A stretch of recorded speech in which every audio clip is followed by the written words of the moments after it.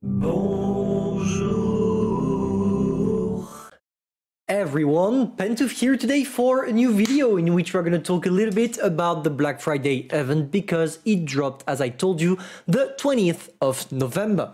So basically, what do we get? Let me explain briefly what it's all about so you understand. You have to buy things to get coupons, and with those coupons you can access to kind of really great tanks. Let me show you the tanks you can get. The first one is the Type 62 for 250 coupons. The second one is the M4 Revalorisé for 500 coupons. The third one is the Caravan Action 10 for 700, and finally you have the mighty Rheinmetall Scorpion G for 900 coupons.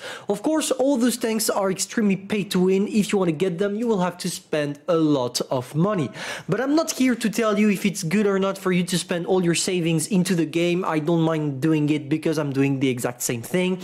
No, here I just want to give you an average overview of what you can expect from this event. The first thing to notice is that you access to this event, you have some kind of a little icon there in your garage. So when we click, we arrive on that page, and as you can see, as I already talked about it during my Black Friday leaks video, you have the Type 62 right there, and you have some other cool stuff you can get yourself.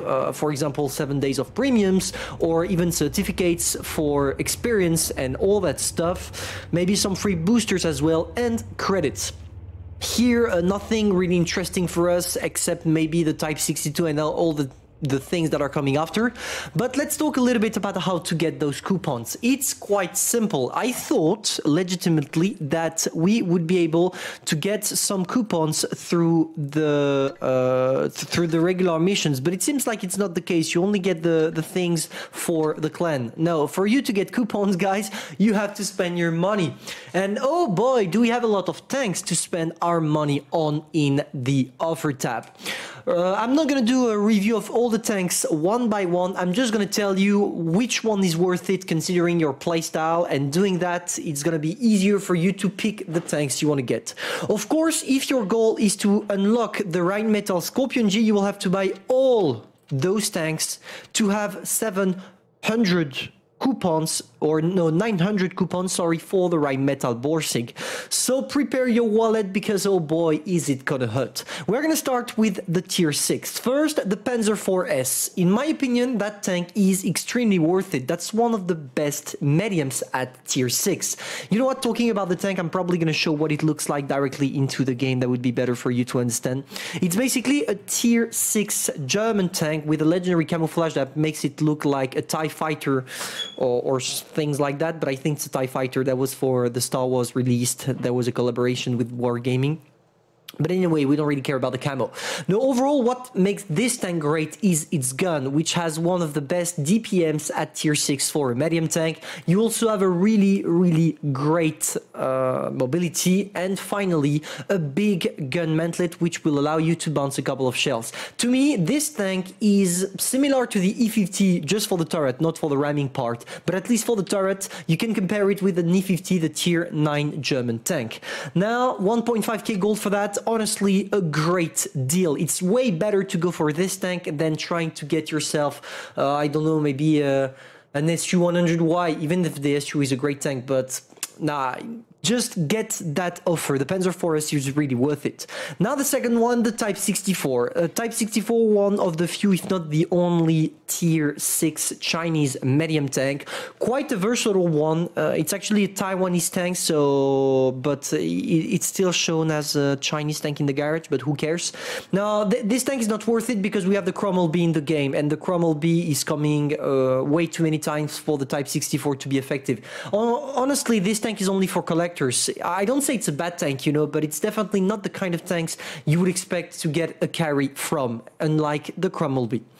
Now, what else do we have? FV201, basically a premium version of the Black Prince, so definitely not worth it. ISU-122S, premium version of the ISU-152. If you want to have a look at what the ISU-122S is capable of, just play your regular ISU-122 with the last gun. So your SU-1... wait, I'm gonna recap. If you want to have a taste of what the ISU-122 S looks like in game, just buy yourself the regular Tech Tree SU-152 and equip it with the tier 8 gun, the last one. Those are the exact same tank. VK-16801P, pretty much one of the worst heavies at tier 8. You are slow, you don't even have armor because everybody can penetrate through your tracks even when you're angled. This tank is bullshit, do not buy it. Now, things are getting interesting for all those 4 tanks. T-34-3. Honestly, T-34-3, if you like the T-34-2, you should like the T-34-3 as well, because it's overall a better version of the T-34-2 that you see right there. Because on this one, you actually have a little bit of a better gun handling, but also you have yourself a great turret armor, which will allow you to sustain even more on the battlefield on earl down position. But just make sure that with this tank you are not on elite terrains. If you are, you're gonna get screwed because you only have 3 degrees of gun depression. Overall, the T-34-3 is worth it for you if you are a good player and you're just looking to challenge yourself with tanks that are out of the regular norms Wargaming used us to. Now, T-2065, I know it's a tank that a lot of people like and the other one hate it. Personally, I would say that this tank, the first time it was released, I told you it was not worth it because it was in crates. But for 5,000 gold, I would say, why not? Honestly, as long as you manage to get that tank into an all-down position, you should be safe. And also, if you manage to show only this part of the tank angled, you should be able to make it work. You have 10 degrees of gun depression. It's worth it if you don't have the T-2064. It's an alternative to the T-2064, even if in my opinion, the T-2064 is a way better tank. So if we have discounts, but we're going to go further into that after for the Black Friday. If you have discounts on your T-2064 right now, you should better buy this one instead of the T-2065 because both of them are the same tank, but the T-26E4 actually has a way better mobility. Now, things are getting really interesting. Object 252U, do I really need to tell you that it's worth it? One of the greatest, if not the greatest heavy tank at tier 8. If you manage to hide that plate here, the lower part of the hull, you are nearly indestructible and you're gonna smoke a lot of ass. Trust me on this one, this tank is truly worth it for 5k gold. Out of the list here, if there is one tank I want you to buy, it's the Object 252U. And epic shout out to everybody that bought the IS-6 offer that was in the game 2 days ago because it was for 5.5k gold, and here you literally have the premium OP broken version of the IS-6 for a cheaper price. So congratulations to everyone that bought the IS-6. You are genius.